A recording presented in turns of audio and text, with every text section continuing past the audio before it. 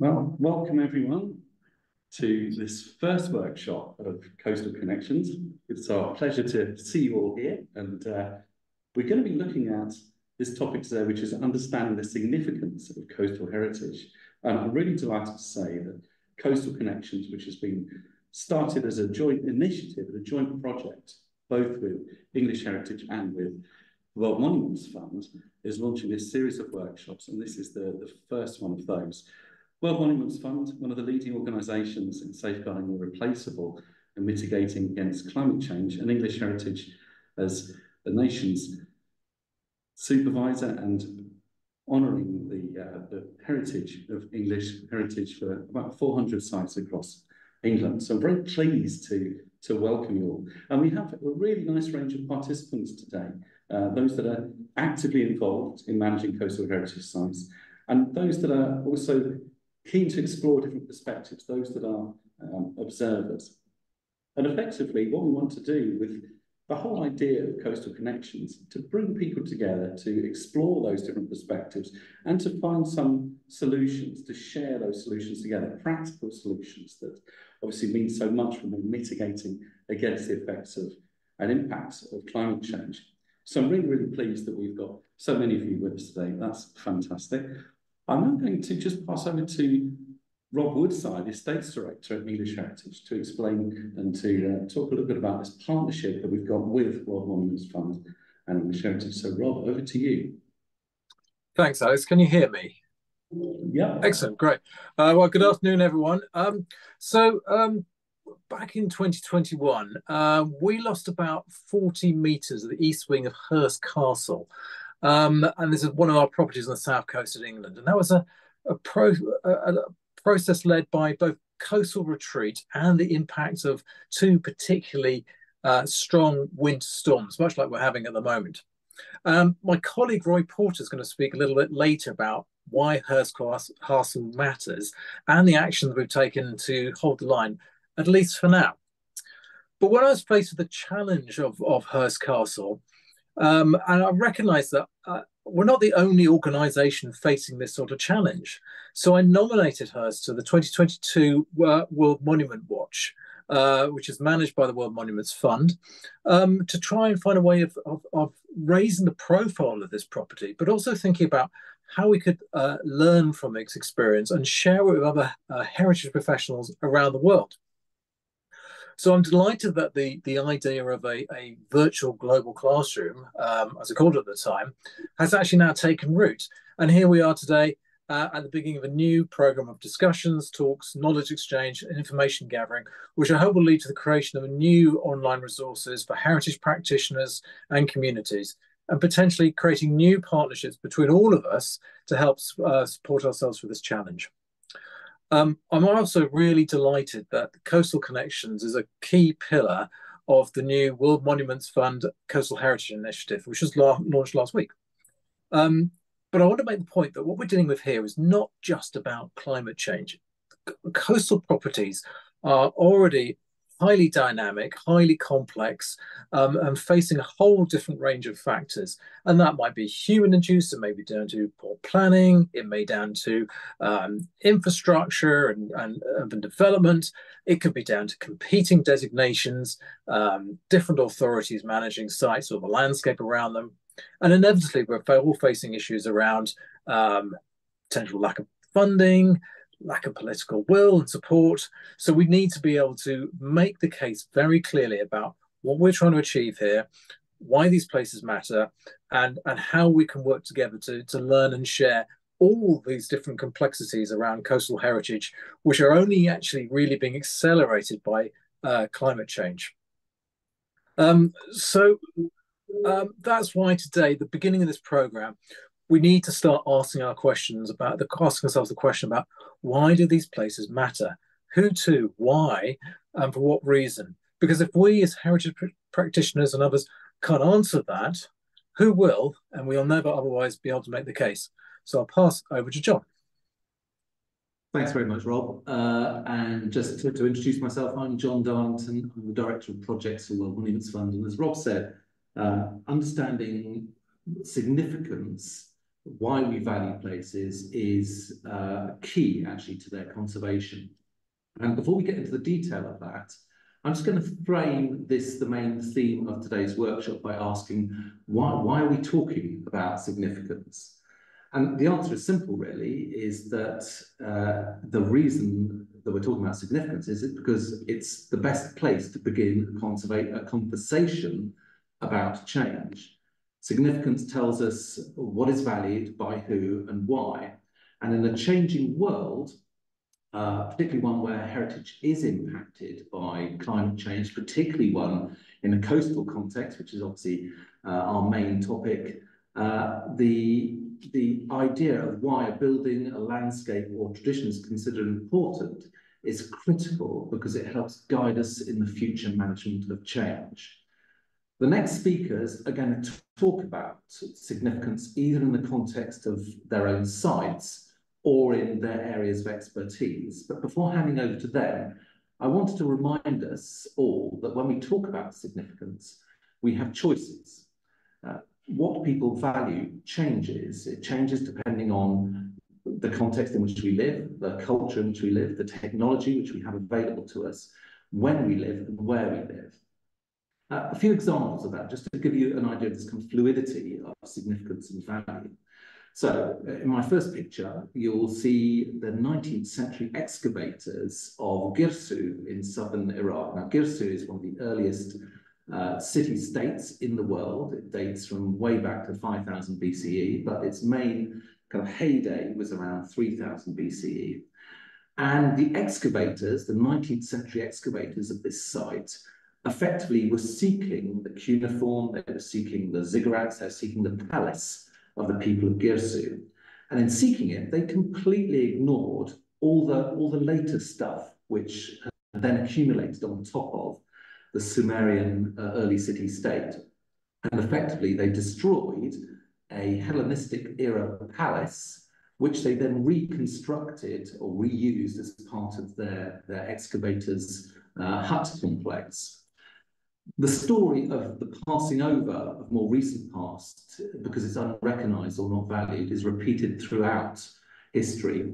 Digging through the Dark Ages in the scramble for Roman heritage, industrial heritage ignored over the medieval, even the 20th century architecture, which is swept away because it was considered not proper history. So all these things are repeated and then remedied, and few of us would adopt such an approach today. Another example is that geography and culture play a part. Heritage value is relative, so what is common and taken for granted in one country may be rare and idolised in another. There are thousands of timber frame buildings, for example, in Europe that date from the mid-17th century or earlier. In the United States, Fairbanks House in Massachusetts is the earliest surviving example, and that dates to 1637. Legislation reflects this and is an indicator too. So in the UK, a building might be listable after 10 years. It's very rare, mainly 30 years is the kind of earliest date. In India, that dates back to 50 years ago. In Pakistan, it's to 1857. In Sri Lanka, it's even earlier. So where legislation provides a benchmark for protection, that also differs. And finally, the 21st century, like others before it, had brought with it challenges to the old narratives. There is now an expectation to see the story, for example, downstairs as well as upstairs at National Trust mansions in the UK. And preservation is much about the sites that tell the stories of working people as it is for the stories of the ruling elites. There's increasing recognition of the need to champion underrepresented stories, be they on behalf of women, LGBTQ, or Indigenous peoples who have different understandings and different knowledge.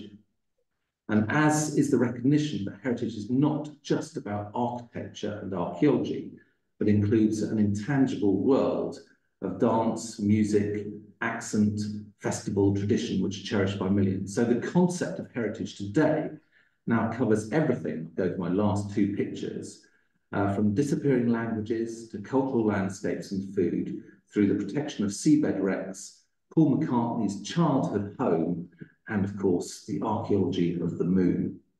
Our perception and definitions of the past therefore shapes our legacy. We will put energy into what we value and tend to ignore those things that we do not value. My point, one that I'm sure will be illustrated by the next speaker, is that when we define and seek to understand significance, we make choices. So what are those choices? Lovely, thank you very much indeed, John. It's good to have that framing of the discussion. What we'll be doing is having a time now where we'll listen to 5 speakers, and then we'll have time for a brief Q&A from that, and then we'll move into a discussion which then John will lead into for us. So without further ado then, I'd like to ask Roy Porter to join us online. Here he is. Just to tell you, he's the Senior Properties Curator of English Heritage in the South East of England. He's involved with the conservation management of several coastal historic properties, and today he's going to talk about the one which has given him the most cause for thought in recent years. So over to you, Roy. Thank you very much, Alex, and hello to everybody who's joining us today. Yeah, Hurst Castle has exercised my mind a lot recently, and I think the collective mind of English heritage for the last 2 or 3 years, because it really presents the most critical existential case study, really, for us as a coastal location. It really is the site which is up against it the most. Fortunately, today I have the luxury of not having to talk about its vulnerability. I've been asked to say a few words instead about its significance and why it matters. And what I want to do over the next 8 minutes, and quite a gallop, is really give a sense of its significance, to show you why we think it's exceptionally important, because of the evidence contained in its fabric, the national stories it reflects, and its landscape value. In other words, Hurst Castle is a prism through which important aspects of British history are revealed and can be explored, and it contributes massively to the sense of place of its location. So if we go to the next slide, we can start with its location. And for those of you who don't know Hurst Castle, there it is from the air. It's located at the end of a shingle spit, which projects about a mile into the Solent, the stretch of water which separates the Isle of Wight from mainland England. And this is an incredibly important stretch of water, strategically speaking, throughout sort of modern history of the United Kingdom. There was a perpetual fear that people who are trying to invade would land on the Isle of Wight, and the shingle spit afforded a commanding position for a castle first constructed in the 1540s. And if we go to the next slide, we can see that castle of the 1540s. Right at the centre, the nucleus of our site, is of artillery fortification constructed for King Henry VIII. And in terms of national stories, of course, for any of you who know about Henry VIII, you will know that this national crisis was the result of his marital and religious policies, and the fact that he was concerned that there would be a joint Franco-Spanish invasion in the 1540s, and it promoted the king into establishing what at that stage was the largest national programme of defence in this country's history. And Hurst Castle exemplifies fortifications of the 1540s.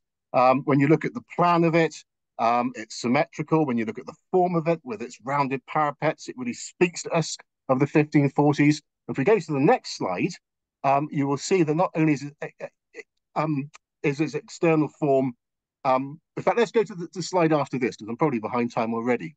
There we go.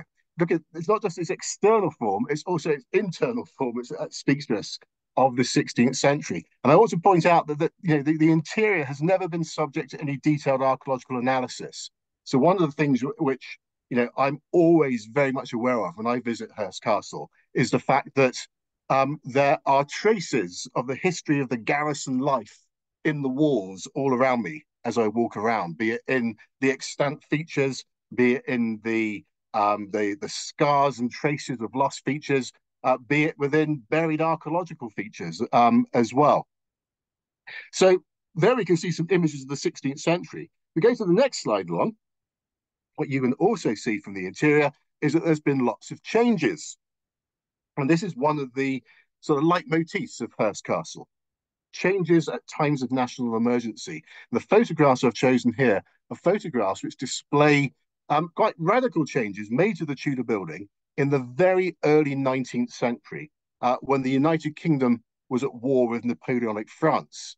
The Tudor castle was overhauled and its defences were adapted to suit the contemporary needs of artillery defence. So the top left-hand slide there, you can see that the roof of the Tudor castle has been repurposed to take heavy guns of the early 19th century, and you can see a magazine in the basement of the Tudor castle, bottom left. Now, if we go to the next slide, we'll discover that around 60 years later, a very similar situation obtained. There was another period of what I can only describe as national paranoia. This time, the British were convinced that the France of Emperor Napoleon III was a potential hostile country, and there was an expectation and anticipation of another invasion. And I said that the 16th century set of works was the largest in the country's history up to that date. Well, the set of works put in train by the 1859 Royal Commission were the largest this country has ever seen. And they included the construction of two huge casemated wings either side of the Tudor castle, which you can see in this slide. If we go to the next slide along, we'll see what the casemated wings. May have lost you there, Roy. I don't know if you can hear us. Yeah. Yeah. Okay.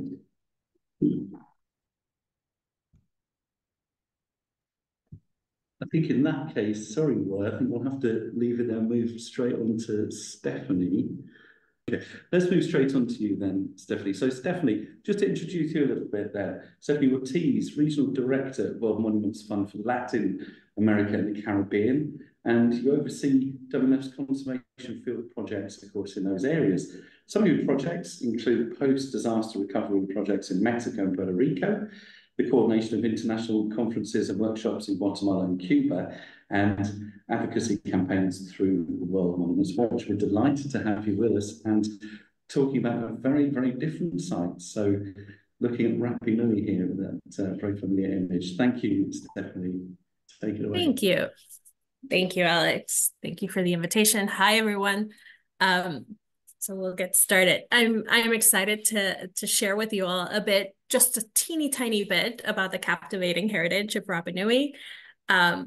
This island in the Pacific Ocean is a special territory of Chile and the ancient home of the Polynesian Rapa Nui people who settled there about 1,000 years ago. Next slide, please.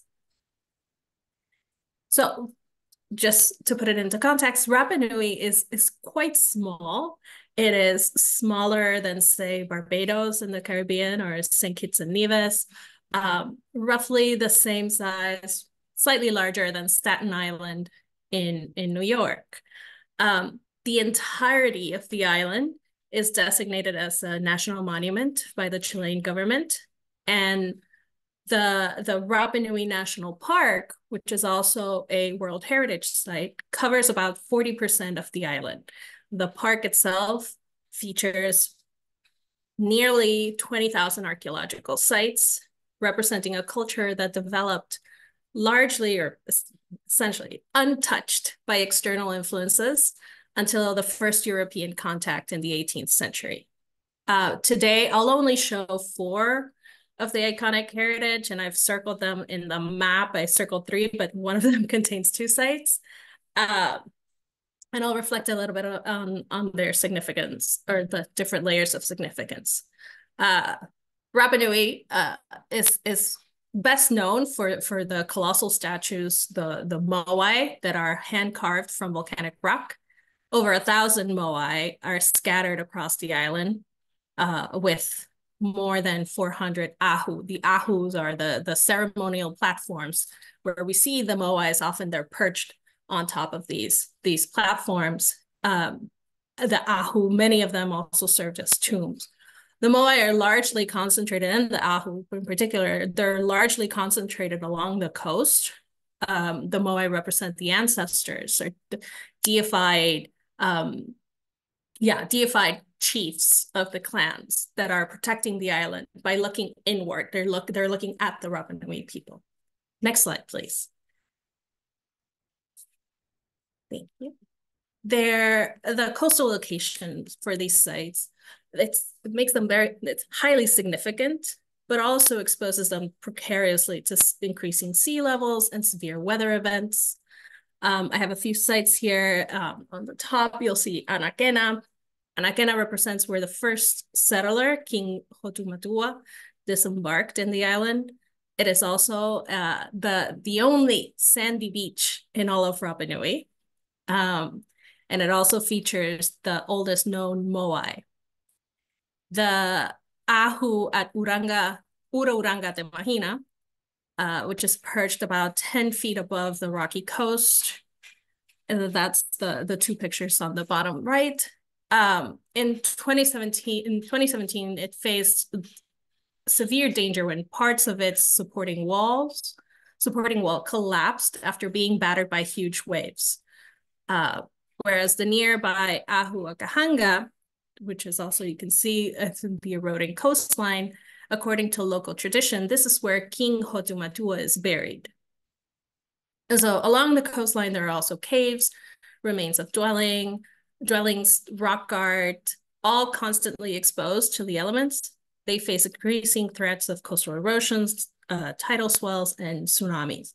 And I should note, because you see them here in some of the photographs, that the moai shown on the ground here were not toppled by the waves or by erosion.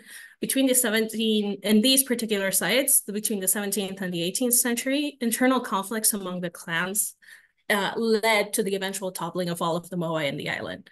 And while there was a large effort to restore the moai to their standing position in the 20th century, eventually, toward the later part of that century, there's a shift to prioritize conservation over restoration.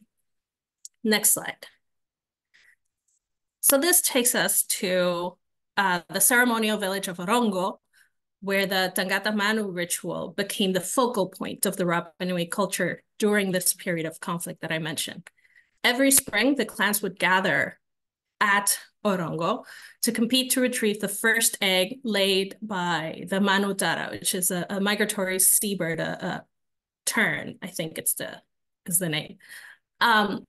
Players from each clan would descend the cliff, swim to Motunui. Motunui, you see three islets it's in the picture to the left. Motunui is the farther one, the bigger one. To retrieve the first egg, swim back, climb, and hand the egg over to the chief. And then that clan, that chief, would essentially rule over the other clans for an entire year until this ceremony repeated itself. And so the stone dwellings of Orongo, which are located very precariously between the cliff face and the caldera of Ranocao, the volcanic crater you see, these houses would be repaired or rebuilt as needed every year as part of the ceremony. They weren't dwellings that were occupied except for this ceremonial period. The petroglyphs of Matangarahu that you can see in some of the pictures here, particularly the one on the left. These petroglyphs and the cave paintings at Anakaitangata, a nearby cave, they all record this ritual, the Birdman ritual. And all of this obviously is threatened by cliff erosion with evidence of some boulder loss over the years. This is the site of our main, our project currently, the World Monuments Funds project. I'm not gonna go into details about that, but reflect on the actual significance. So if you can go to the next slide, please. Oh, we can see a video, give a better context of the site. So while this happens, what makes these sites truly special, I think, is their role in the living culture of the Rapa Nui people. For us outsiders, Rapa Nui is an open-air museum. Its archaeological wonders, it captivates our interest, our imagination, so much so that the island receives over 100,000 visitors per year. This was pre-COVID, and it's slowly ramping up to that again. The historic and artistic and also socioeconomic significance of these sites can be quite clear to many of us. But for the Rapa Nui, significance is really encapsulated in the concept of ono tupuna, which represents the interconnectedness of heritage in all its forms. So the relationship with the natural, the cultural, the tangible, intangible, it's all considered one. The ancestral knowledge, the traditions, the land, that for the Rapa Nui, they cannot be viewed as separate typologies. And this is a sentiment that is also present throughout Polynesia. And for the ono tupuna, the guiding principles for this are the mana and tapu. Mana being the spiritual force or power that is believed to reside in people, objects, and the environment. And tapu referring to the cultural protocols or codes of conduct and engagement that when adhered to are meant to enhance the mana of the place and the ono tupuna. And so for many Rapa Nui, the loss of these heritage sites is akin to losing a family member or even themselves as a culture.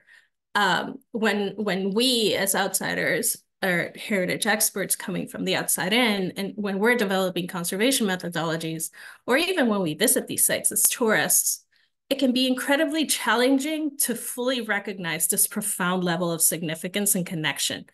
It's not as a precious object, but this is a living heritage of the Rapa Nui. And so for us in the field, I think it's imperative that as we develop more activities at these sites, we really consider these different layers of a dynamic, very dynamic culture and significance. So that's it for me. Thank you. Excellent. Thank you very, very much indeed, Stephanie, for that, especially with that lovely video at the end. Give us a really, really amazing perspective. Thank you very much. Yeah, let's do that then. Let's move straight on to Peter Cox. So, Peter, if you're ready, again, slightly a different view now, zooming out a little bit to look at ICOMOS. So, Peter Cox is a materials scientist with over 40 years' experience in the heritage sector and founded Carrick Conservation International in 1994. He's a past president of ICOMOS Ireland and the International Scientific Committee on Energy and Sustainability. He's also an active member of the ICOMOS work group on climate change and heritage and of the Climate Heritage Network. So, Peter, welcome. Over to you. Thank you. Thank you, Alex. Can you hear me, everybody? Good, and thank you for the invitation. And I'm going to try and whiz through a number of things. If we could have the next slide. It's really looking at the understanding how climate change impacts on coastal heritage, but also on its significance. These are the number of groups that I'm kind of currently involved in. Next slide, please. But ICOMOS itself, ICOMOS International, is an NGO that looks after World Heritage. I'm sure most of you know of it, but they have now 31 international scientific committees, and these are the ones I've just listed that would have direct kind of correlation with coastal and obviously energy and sustainability and climate change, risk preparedness, cultural landscapes, fortifications and military. As we've seen already, a lot of those are on the seaboard for a good purpose. And then places of religion and ritual, and that involves an awful lot of early burial grounds, which would also be on the coast. Of course, Polar Heritage and our International Scientific Committee are producing reports on an ongoing basis of the reduction in ice caps, and which of course is then a direct correlation to sea level rise. And we also have a group on underwater cultural heritage, which is very important to understand also. And then obviously the work, we have a certain number of work groups as well, and one on the SDGs and also on climate change and heritage. And just more recently, ICOMOS has produced this or developed this new idea of preserving legacies project, which is really early days. Next slide, please. Ireland actually were at the forefront, which is unusual, but in 2019, the government decided to create a kind of well, it was a base document, a framework for looking at what climate change is going to have or what effect it's going to have on various different departmentals within our government. We won, as Carrig, we won the contract to look at and to do the climate change sectoral adaptation plan for the built and archaeological heritage. And as everybody knows, Ireland is an island, so we have a lot of coast. Next, please. And then, of course, the IPCC, which ICOMOS is also quite involved in trying to get them to really respect heritage and culture, as well as kind of frightening everybody. But we've already almost reached 1.5 degree increase. And we're definitely going to see by 2030 upwards of 2, which is going to have some real major problems. And I think we're only entering a new era of consequences of climate change. Next, please. As the work group on heritage and climate change, we were part of about a 20-person group, international, and we wrote this document, which is called The Future of Our Pasts, and it's engaging cultural heritage and climate action. And we have different sectors. I was involved in the mitigation sector. My colleague Kathy Daly was involved in the adaptation, and I know Caitlin, I think, is going to talk later, but we do have to recognize loss and damage, and this is becoming a more kind of important acknowledgement, if you like. None of us want it, but it's happening. Next slide, please.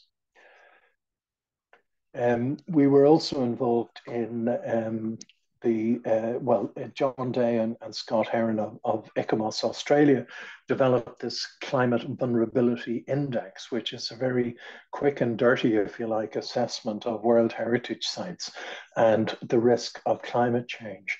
And we did this with many people in Orkney, and it was an assessment of the Orkney World Heritage property. Next, please. We were also involved in Adapt Northern Heritage, which was an EU-funded project, and it was Ireland, Scotland, Norway, Denmark, I think, Greenland and Iceland. And we looked at projects within each country that were going to be at risk. And we concentrated on a site called Ballinskelligs Priory, which is on the very south coast of Ireland and exposed to the Atlantic. And we reckon actually this is probably going to be underwater archaeology by 2060. Next, please. Our great World Heritage site, and the second slide came up a bit too quickly, but anyway, thank you, Kira. But we're doing a climate risk assessment. This is Skellig Michael. Unfortunately, a lot of the younger participants here might recognize it from Star Wars or something, which please don't get me going on that one. It's a 6th century monastic settlement, which we just do not know how they went about this or why, in fact. And actually in the 11th century, the same monks from this island moved on to the mainland and created the Ballinskelligs that I mentioned earlier. Next slide, please. And this is the monastery at the very top of this rock out in the middle of the Atlantic. And we call it beehives, and they built them out of local stone, and they amazingly are in reasonably good condition. What we're monitoring at the moment is the increased rainfall, increased wind, and possible subsidence and rockfall that could damage. Now, the monastery itself isn't actually really at risk, but it's how you get there and how you climb up these 698 steps to get to it that is at risk of rockfall, etc. Next, please. Got about a minute left, Peter. Okay. Climate risk assessment also on 6 early Christian coastal graveyards. Next slide, please. And here you can see this grave was moved by a wave almost 3 meters, which is pretty phenomenal. Next slide, please. We also did a climate risk assessment of heritage, which in the state of Victoria in Australia. And this is a park, a kind of water park and heritage site. Yes, a lot younger than what we're used to. Next slide. And these were the 12 apostles, as they were called, where there's only 10 now. So they're going. Next slide, please. And then just to mention that the Sustainable Development Goals, I mean, yes, 13 is on climate action, but so many other SDGs also are relevant to this. Next slide, please. So that's me. Thank you very much. I'm Peter Cox, and there's my contacts. Thank you. Lovely. Thank you very much indeed, Peter. That was really, really very interesting. Now, I wonder, do we have Roy back with us just as another attempt? Hello, Alex. Yes, here he is. Excellent. I've had to revert to using my phone. My personal computer is having an existential crisis now, as well as Hurst Castle. So apologies for that. Okay, look, inside those casemates, I have to be very brief now. They're designed to hold very big guns, and I suppose the point I'd make about these casemates is that the case and the equipment and the building are an integrated machine, and that in order to understand how this was all supposed to work together, you have to really follow the evidence of the building. And one of the things which has come to light in research at Hurst particularly is that, you know, things were changing year by year. And in order to really follow that that story of innovative technology, one has to look at the physical evidence. It's not always recoverable from documentary evidence. It's the physical evidence which really is of prime importance here. And that's why the embodied significance of Hurst Castle is so important. If we go on to the next slide, I will just say that very rapidly, the casemates at Hurst Castle are the largest of their kind, the longest of their kind. So in terms of superlatives, Hurst Castle's big and important. Size matters. It has unique features as well. If we go on to the next slide, I should point out that despite the fact that the government spent a huge amount of money at Hurst in the 1860s, by about 30 years later, the defences were hopelessly outdated. And so what we find is a series of further adaptations at Hurst. Now, these are adaptations to provide rounds for quick-firing guns. And then the next slide show you that by the Second World War, they're having to update the defences again. Now, streaming ahead to the next slide, and conscious that I need to finish quickly, what I want to stress is that one of the reasons why Hurst is so important as a British site is because it presents a unique snapshot of development of coastal defence in this country. It's the sort of place where you can see the development of artillery defence and garrison life from 1540 to 1940, and that's very rare. The next slide along, though, will show you something which I wanted to talk about, but have run out of time, and that's the fact that its coastal location, its dramatic location within the landscape, within the seascape, is something which you have to stand there to imagine this. And in fact, let's forget the slides I put in. If we go right to the very last slide, Cara, and then hopefully we can bring things to a close. The very last one. There we go. there you get a sense of its landscape setting, this sort of liminal position it enjoys betwixt the land and the sea. And you can also see here very clearly that for people who live in this area, the castle is an ever-present feature. And for anybody sailing through here historically and from the 16th century through to the 21st century in cruise ships, it's the last of England in a sense. It's a sight they'll see as they're leaving the country. So I'll wrap up there.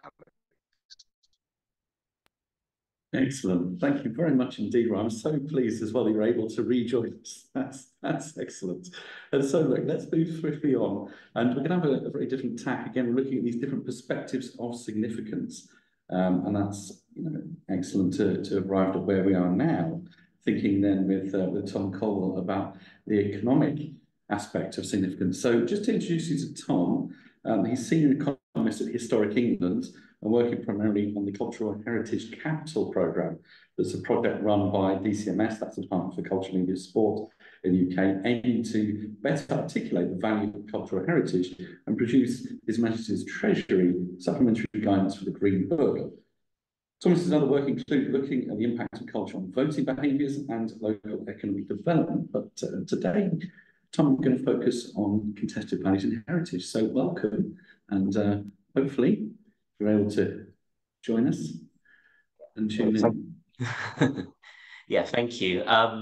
Yeah, so I'm going to be discussing some of the work that Historic England have been doing to understand both the economic and statistical significance. So I'm used to caveating things. So when we discuss these things, we sit in a very small team within Historic England, traditionally about 2 people, out of an organisation that's pretty big and has lots of other expertise. So when we discuss some of these kind of different topics, it's not to work in a different direction it's to work in conjunction with the rest of our colleagues. If we go on to the next slide, please.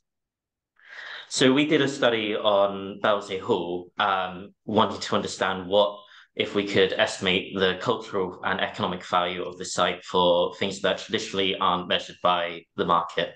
So that is the non-use value and stuff like that. Next slide.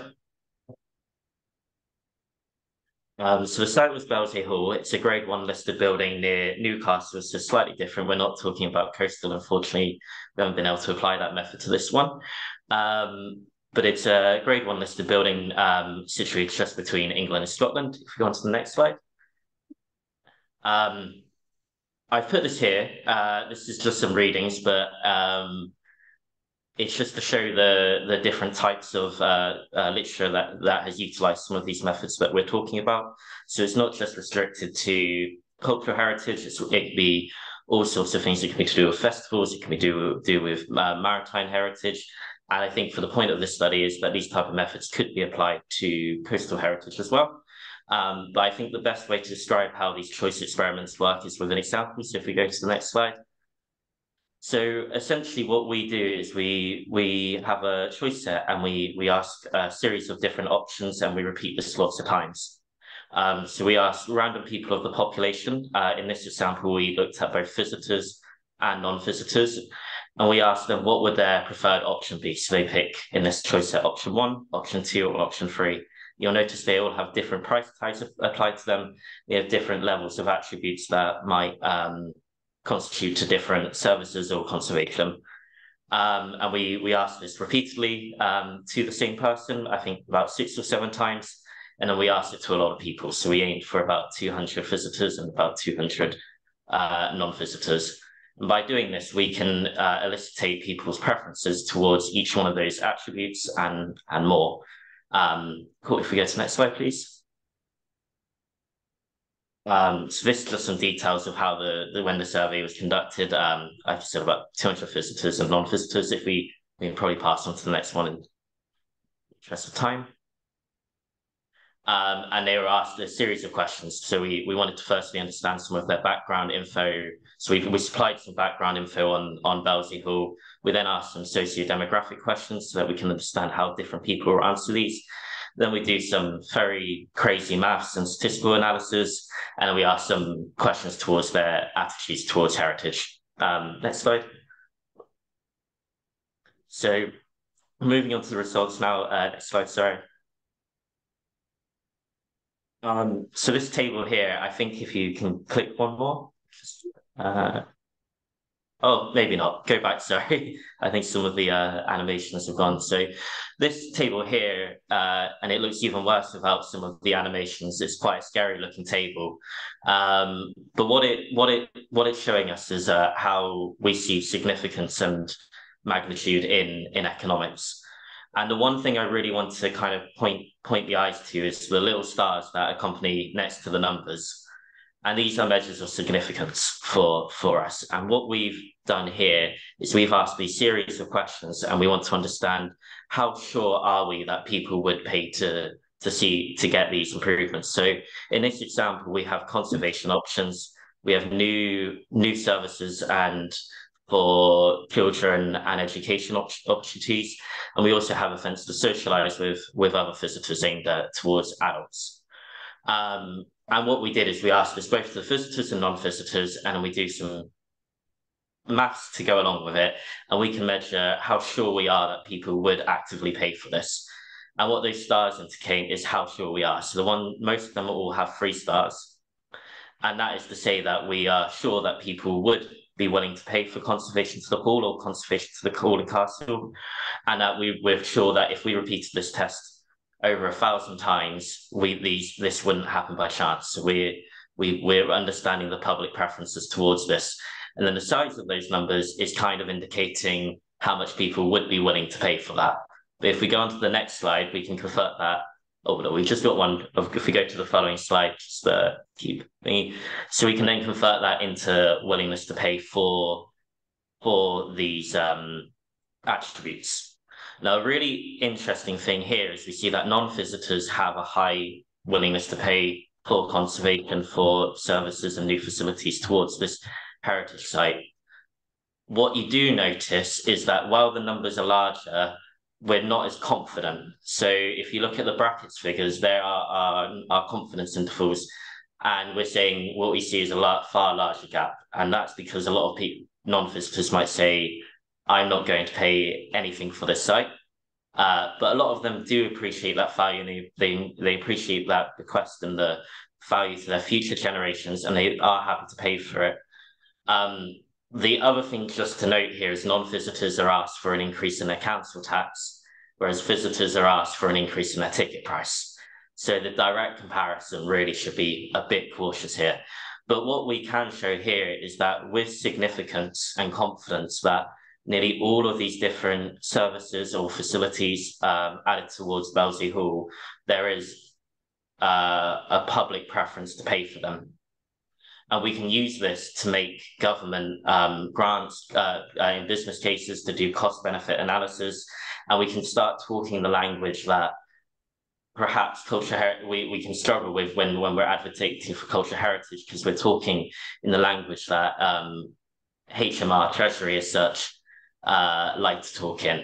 What there is probably to note at the bottom here is that you do see some negative signs. You see with more offence to socialise with other visitors from the local area. In the brackets, you see a negative sign, and that is to suggest that we are not confident at a significant level, which would be 5%. So that's saying if we ran this 100 times, more than 5 people, it might happen by chance more than 5 times. So we're not significant that we're not sure, we're not confident that people would pay for these attributes is the best way to say it. And if we just go on to the next slide, please. Got about a minute left, Tom. Yeah. Okay, so this is how we could apply these in a cost-benefit analysis. These are the figures you've just seen before, but we use the lower bound estimates. And again, it's very important, I think, to talk about those non-users, those non-visitors, and that value they attribute to doing these different activities. And the importance with that is that when we go and we're making our decisions on whether we should invest our money into different cultural sites or different sorry, I've lost my lighting in the room, different other government options, that with that non-use value, we understand that value better. Cool. If we go to the next slide, sorry, I'm trying to rush through. This is just indicating some different attributes here. So for instance, we see that people with children are less likely to want to pay for conservation. And there's some interesting snippets there, but there's no point in going in detail. And if we skip through all the way to the end and just look at the conclusion, the one more slide, I think. We've lost some of our animations again. But basically what we found is that people would significantly willing to pay for conservation, for new educational experiences and new events to socialize with children, with adults. And we can utilize that in our kind of traditional economic framework and advocate for the protection of cultural heritage. Excellent. Thank you very much indeed.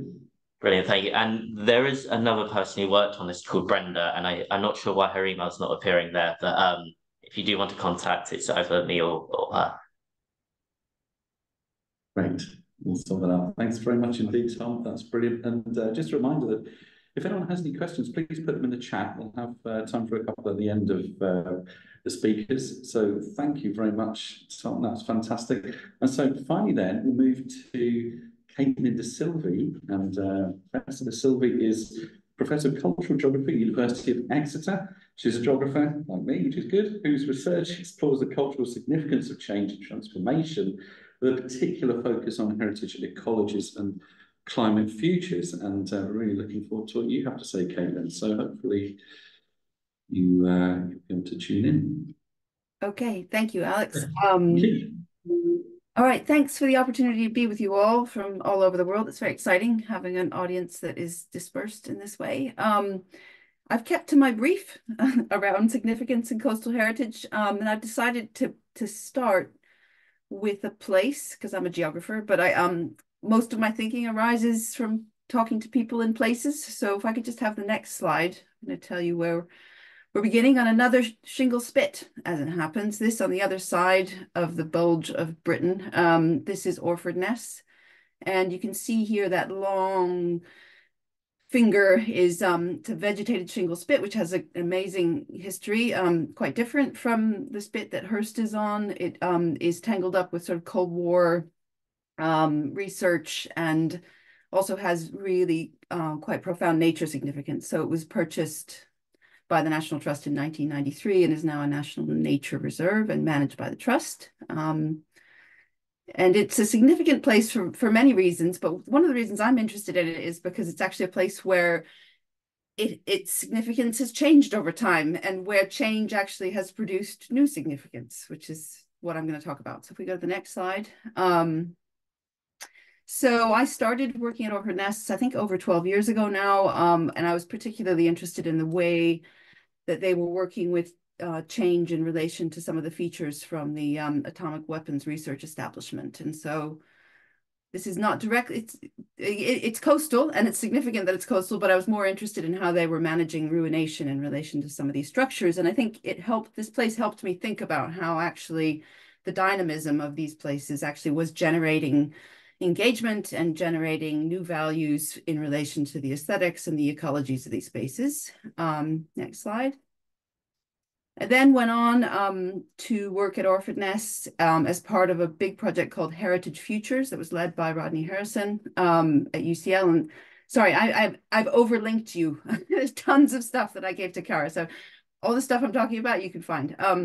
Yeah, so for Heritage Futures, we worked with an amazing group of people as part of the Citizen project. And here particularly, we were working with coastal heritage, archaeological heritage, which was being exposed by the dynamic movement of this coastline. And this was really significant in the sense that here, what was valuable was actually the way that change was revealing new features. Next slide. So one of the features that they were working on when we were doing the project was an old police tower. Here you can see the ridges of the vegetated shingle spit, but what was interesting here was that they were finding remnants of the base of the old police tower, stitching together a history.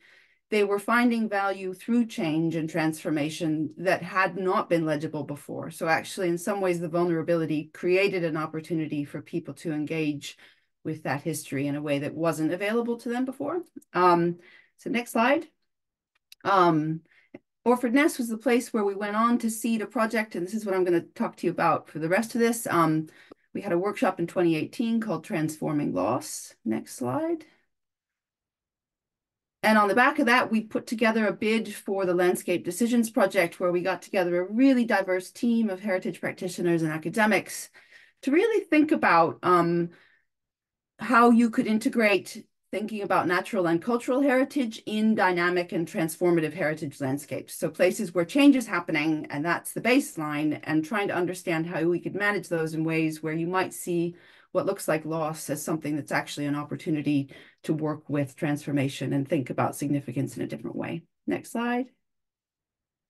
So we developed a sort of mad idea, but we did work with a lot of different people to come up with this. And I sometimes think I'm going to look back on this as like a mad COVID moment where we had people's attention to just really think outside the box. But the idea that we came up with was sort of as an alternative to thinking about managed decline. We defined it as adaptive release. And I'm just going to go through. It's a bit animated. Yeah. So the idea here is that we're talking about places. You could stop with the animations for a second.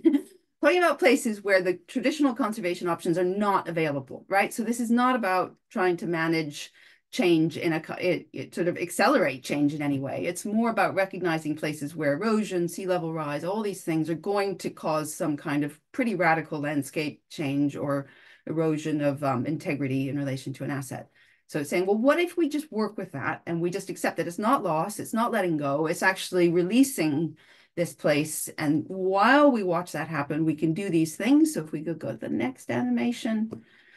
So what happens if we commit to monitor and learn from that change and transformation, like those archaeologists on the coast? Next, if we try to identify and interpret emergent significance, so both natural and cultural significance and how they might be related. Next.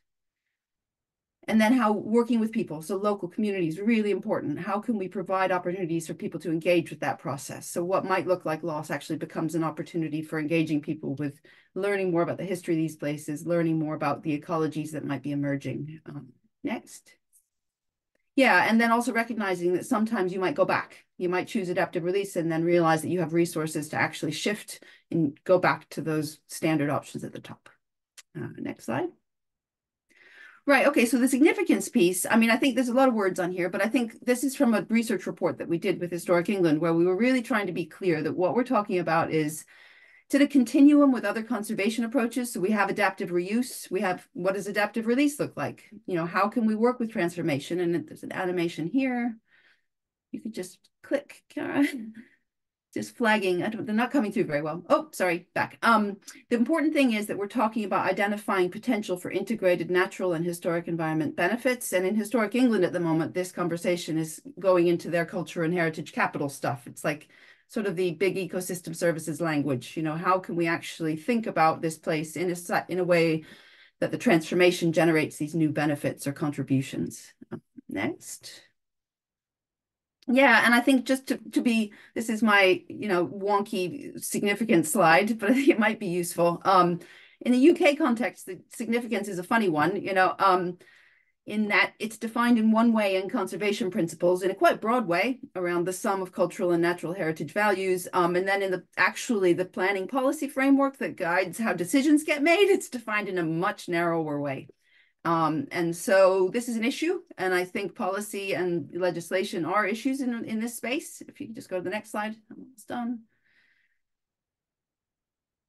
Oh, yeah, that was just pointing out the 2 points, the cultural and natural, and then the architectural historic. I mean, I think my final point is that adaptive release is an idea that we came up with to throw into the mix in case it's useful for people to start to play with it, to see if it might work. I think what's really key here is that in many places, we're talking about a partial treatment in line with adaptive release. So we're not talking about total release. And I think that's some way in which this is often misunderstood, is like that it's somehow this wholesale non-intervention. I think I did talk to John and Alex before, and I think it's really important to recognize, this is another point from the research report, that we're talking about something that hasn't been tested yet. And so if there is an interest in testing in some way, we'd be very open to having conversations with people who are managing sites where you have these issues and you are interested in navigating some of this stuff.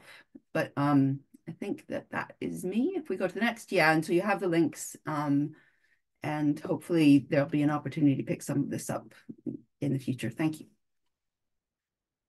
Lovely. Thanks very much indeed, Caitlin, for another very stimulating presentation. And it's really nice to have this real breadth that we've seen today of all of these different perspectives and different approaches. I know that in terms of time, we're right up against it. I think we just want to squeeze in maybe one question I see in the chat there. We will see if any more come up, but we're really quite up to time. I'll just read something from Mariana Pereira. So thank you very much indeed. I was wondering, how has local knowledge from coastal communities of dealing with waterscapes been used in the management of these sites and towards climate action? So I wonder if any of our panelists want to pick up on that. I should just say very quickly that Coastal Connections, the series of seminars, as we'll find out a little bit later, the next one in the series deals with sustainable engineering solutions, which includes nature-based solutions. Rather interesting. So those of you that are interested in that, obviously, hopefully all of you, please turn up next time. That's the 20th of February. But if any of our panelists any of our speakers want to address that particular point. So how has local knowledge from coastal communities of dealing with waterscapes been used in the management of these sites and towards climate action? Anything you want to start with? I'm trying to find a hand, but I'm not sure I can, Alex, because I'm on the phone doing this. Apologies. I mean, can I just say that that was a really fascinating array of speakers there, and I think that coming back to why are we focusing on significance is because we really need to find ways of speaking the same sort of language. Now, I think recognize there are different approaches and different values out there. You know, in the West and the UK, we've got a very specific, structured way of trying to analyze what significance means to. But I heard from Stephanie, the Rapa Nui has taken a totally different approach to understanding significance. And that's what I think would really be great to capture in all these exercises, to think about how do different places and cultures and institutions value significance differently, and for what purpose. And I think if we better understand that, then we can think of that bigger picture of how do we go to around, you know, providing support and advice to sites, as we recognise that there are different, sometimes very different and nuanced approaches to significance. Excellent. Thank you very much indeed, Rob. That's really helpful to understand that breadth, and I think to be reminded of that. Again, just to answer really quickly about the question that was posed later, there are of course the new mangroves. Mangrove forests have been planted in Colwill in Tanzania in terms of local solutions curbing the rate of coastal erosion. That's one of the sort of well-known case studies, and we're hoping to find more case studies through this whole process. Well, I'm looking at the watch, and I think we ought to perhaps move on to our discussion now. So I want to pass on to John Darlington, my colleague here at WMF Britain, to launch into that, and that's where we get a chance to really talk about some of the things we've been listening about. So over to you, John. Thank you, Alex. That's very helpful. So we've had about 100 people attend. Many of you are practitioners, you look after sites, monuments, landscapes, and have a particular interest in what is the impact of climate change on those places, particularly coastal climate change in the future. But there's also going to be others of you who are just generally interested and might have a local site or landscape on your doorstep and want to know what are the issues surrounding it. So what we're going to do is we're going to send you all to 5 little breakout rooms. So all you need to do is click on the button when you see it. You'll go to a breakout room, and what we want you to do, and how much you participate is totally up to you. We want you just to perhaps pick out a few key takeaways from what you've heard today. So if you're a manager of a site, does it have resonance for you? Are there particular challenges in some of the approaches that you've heard? And if you're someone who's interested in a place of interest to you, how does this reflect on your thinking and what the future of that site is? So it's a really simple question. As I say, we'll send you to 5 breakout rooms. The one thing I'd ask is, if the first thing you do, can you elect someone to report back? It's not onerous. We just want someone to summarize your conversations, and we'll come back in approximately 10 minutes' time, just to round off this. The whole idea for us is trying to capture as much information about what's happening out there so that we can then share that internationally. So with that, Kira, hopefully I've given you enough time to actually allocate people to rooms, and we'll see you in 10 minutes' time. Wonderful. I can see people coming back in. I hope your conversations were good. We haven't got a huge amount of time to feed back, actually. So I'm going to perhaps ask if anyone wants to feedback kind of a couple of key things from whichever group you were in. We had a really good discussion where we covered funding, we covered the value of heritage beyond the heritage community, and how heritage or archaeology already tells the story of past climate change. And we can go into some detail on that, but if we had time, but we don't. So I'm just quickly asking, is there anyone else who would like to do a little bit of feedback from your discussion in one of your breakout rooms? Hannah, I think you've raised your hand. Thank you, Hannah.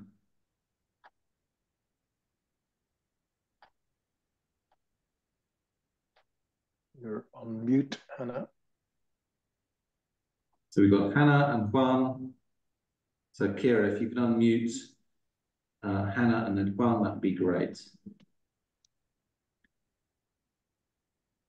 So we're having a challenging day with the technology. It's the first one. You should be, anyone who's got a question, you should be able to unmute yourselves, but just send me a message in the chat if you're having issues. Juan, I think you're now off mute. Yes, may I speak? You may. Hi. Yes, this is a wonderful opportunity to see what's happening around the world in this universal problem with sea level rise and all of that. My direct connection is I'm an architectural historian, and I've worked a lot on the fortifications of San Juan. And this issue comes to mind in a very evident way in regard to the Castillo del Morro, which is like the visage of Puerto Rico in many ways. And the fortress sat on a reef on the coast that was an integral part of its personality and character. Recently, misguided efforts to preserve it have constructed this mole around the base that has virtually destroyed the image of the place.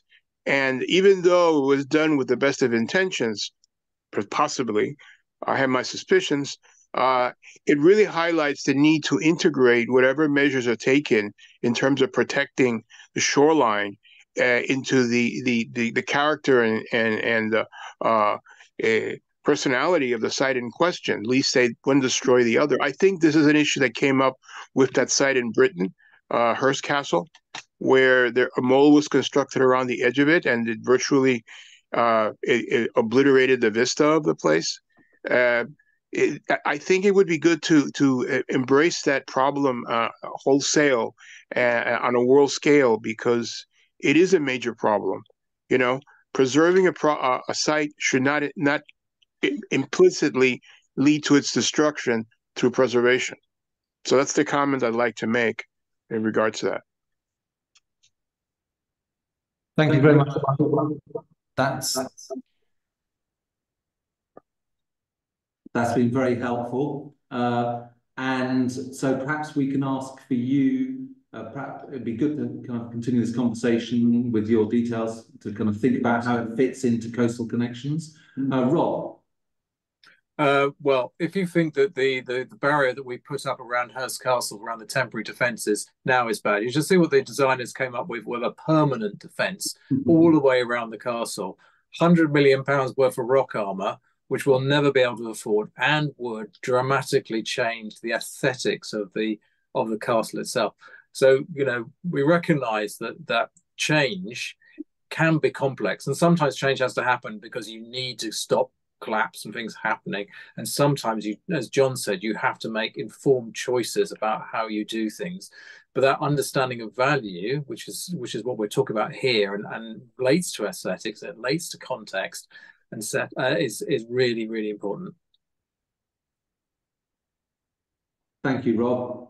I'm very conscious that we're running out of time. I think this has been really useful in helping us to frame the next conversation, so we kind of get the timings right and the technology right on that. So I'm going to be quiet now and hand over the final word to Alex. Alex, over to you. Great, thanks, John, and thanks everyone for taking part. I mean, one of the real benefits of bringing people together from all over the world is that you can share within those discussion groups, some of your own experiences. We really very much want to see more of that, and just to perhaps direct your attention a little bit more to the series of workshops we've got planned. And you see here the slide that Kira's put up. We're dealing with lots of different aspects.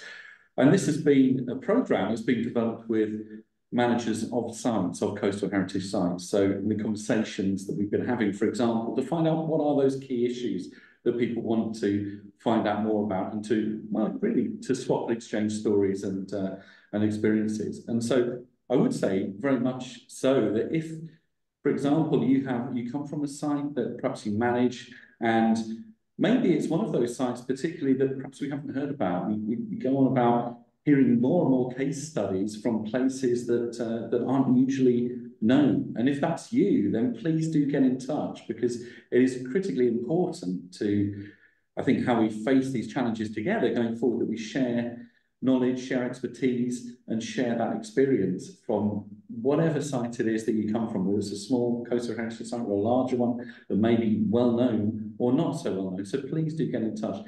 Next time, and I say next time, it will be on the 20th of February, we'll be looking at sustainable engineering solutions. And again, we'll be hearing from some examples and then having a discussion about those. After that, the following month, we'll be dealing with communities and intergenerational stewardship. And again, you can see how that programme is going to work. But I'll encourage you, please, to get in touch again if you have something you want to share in terms of being a speaker, perhaps, or participating. We'd love to hear from you. And just a final note, really, as well, before I thank the speakers and everyone who's taken part, please do bear in mind that there's also a survey which you can fill in that takes about 15 minutes to complete, particularly, but not exclusively, particularly if you manage a coastal heritage site.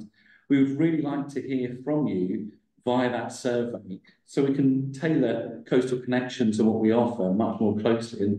And so really anyone who is here who wants to participate and take this further and shape these workshops, we really would be really very grateful if you would fill out that survey for us. And you'll see that there is a link in the chat where you can do that, and hopefully some more. Yes, John's put his hand up. John, just one very quick thing before Alex does the final thank yous, and that is part of the idea of these workshops is that we're asking all the participants to kind of summarise what they've spoken about over a couple of pages, which we can then put out as a PDF. So if you want to dive deeper into those, this is going to be one of the things that we're going to hopefully produce, literally a whole series of PDF documents which describe the particular examples from across the world where people are actually doing something related to climate change and coastal heritage. Alex, I interrupted you. No, thanks very much indeed for the reminder. It's good to know that as well. That will be a resource that we'll offer and develop over time too. So just then remains down to me to thank everyone who's taken part today, but particularly the speakers who've taking the time to be really, really succinct at how they've got their message across, and digging with us and helping us to make sure this has been a really fun and beneficial workshop despite the technology that we've had. So thank you to all, and thank you particularly to the speakers and to Kira who's been supporting us as well. That's been fantastic. So have a great rest of the day, and we'll see you next time. Look forward to being in touch. Thank you. Bye-bye.